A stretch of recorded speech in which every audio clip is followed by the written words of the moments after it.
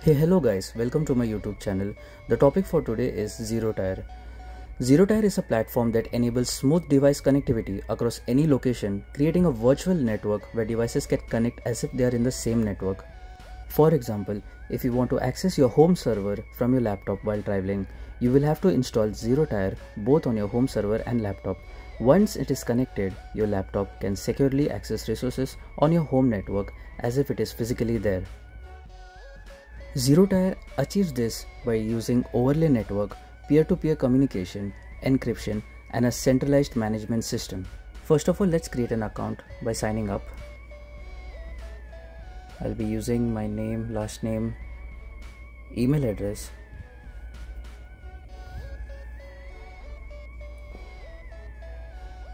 Okay, here it's done. I'll get a mail confirmation. Now we'll click on create a network. And you can see under your networks you have one network. You have also been provided with network ID, which is unique. Now I'll change the name to Tech-Eyez. You can give your own description. There are various options to look into, like for example access control, private, public. You can manage routes, you can assign IPs, and so on. Now here you can see there are no devices joined to this network. So what I'll do is I'll open my Kali operating system and I'll install the Zerotier application into it.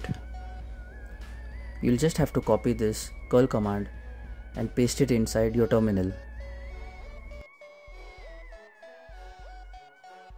Note that I have already installed this application in my Kali Linux. Now we'll use few commands. The first command is sudo service zerotier-1 start. This will start the service. Once the service is started, we'll be using the second command sudo zerotier-cli join and then a network ID. Now you know that our network ID has been already provided in our dashboard. We'll just copy it and paste it in the terminal. And we'll click on enter. Now you can see we got a 200 OK status. We'll go back to our dashboard and refresh the page. Now you can see that our device has been successfully connected. We'll just provide a name for this device. In my case, I'll be giving it as Kali system. Also remember to check this small checkbox as it will be used for authorizing that device into this network.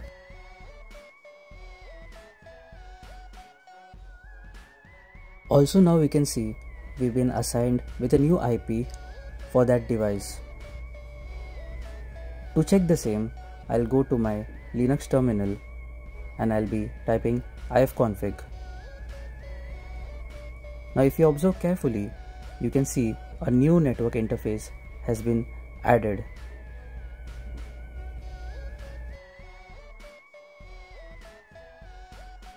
Now to check whether we can remotely access to this system, what I'll be doing is I'll be using my friend's laptop who is totally connected to another network. We'll be first of all downloading the Zerotier application into his Windows operating system. I'll click on download for Windows. Okay, now that it's downloaded, I'll install it.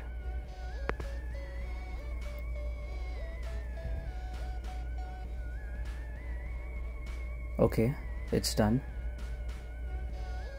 Post installation, you can observe in the bottom right tray a small icon will be created. Click on join new network and enter your network ID.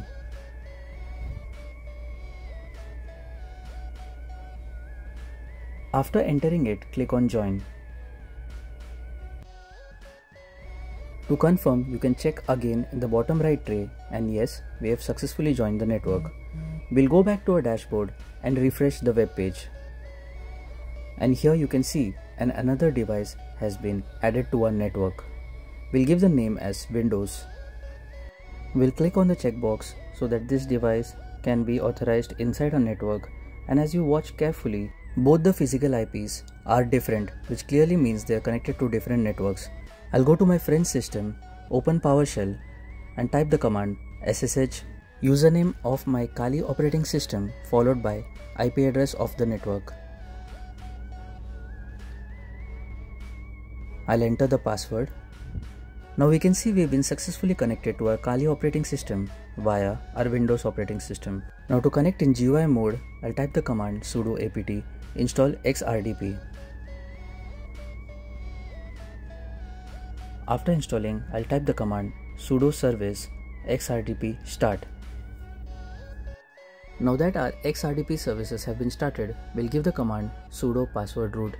We can give the password of our choice for the root user. After it's done, we'll go to the application RDP, which is pre-installed in our Windows operating system. I'll be giving my Kali Linux IP address for this, followed by the username root, and I'll click on connect. I'll click on yes. After that, it will give me a prompt asking for password. We'll enter a password and we'll connect. So here you can see successfully we have been connected to our Linux operating system from our Windows operating system remotely. Zerotier is a handy tool with many features. You can go to the documentation and read it.